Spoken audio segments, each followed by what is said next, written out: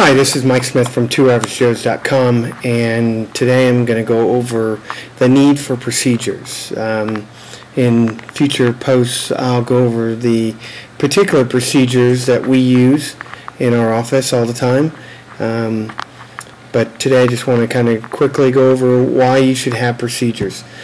Procedures are there to cover the decision-making process when you're not there. A lot happens. I know in our office, there's only four of us in the office, and it's amazing how much work and how many things come up during the day. And it happens that we're not always available, my brother and I.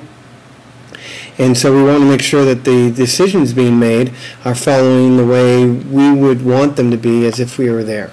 So we create procedures.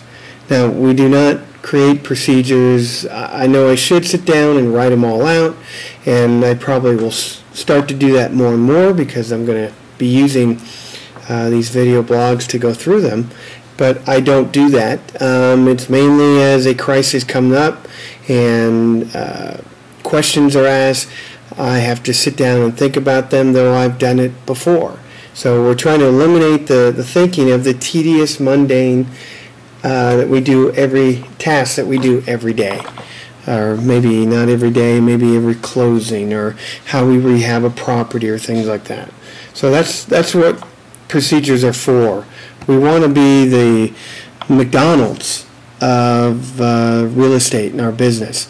McDonald's has everything decided on ahead of time. If you've ever worked for them, there's a big procedure manual, and if you have a question and there's not a manager around to answer that, you can find that answer in the book. So what do procedures do? They create standards for everyone to follow. They provide structure for employees. The same decision every time. There's no thought on something like closing. Your closing documents. There's enough things that come in when you're going to close that you want to make sure that you have all the documents you're going to need to sign, that you've contacted the notary if they're coming to you, which that's the way we do it. A whole list of things that are done prior to us signing, and having a procedure for that every time that someone can check just makes life easier for everyone. It eliminates guesswork. You create it once and everyone can follow it every single time.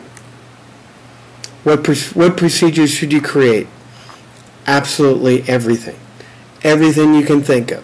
If you have to make a decision more than once, there should be a procedure.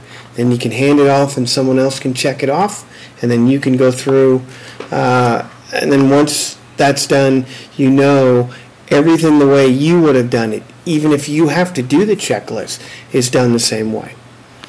We are creating procedures for what do you do after the purchase contract is signed for the property. Signing escrow documents to make sure that we have all the documents in the packet, and then we know which are signed and which get signed and notarized. After the escrow closes, several things have to happen after that, and it takes several people to do that. Well, rather than having them think, okay, what do I need to do, and we hit the major items, but we let those little things go through, that's what we're trying to eliminate. Rehab. Many things that we have to go through in the rehab, turning on electricity, ordering materials, getting a budget, whatever it is, we want to have a checklist for it. And there's many more. Here's some examples of procedures. One example that we do.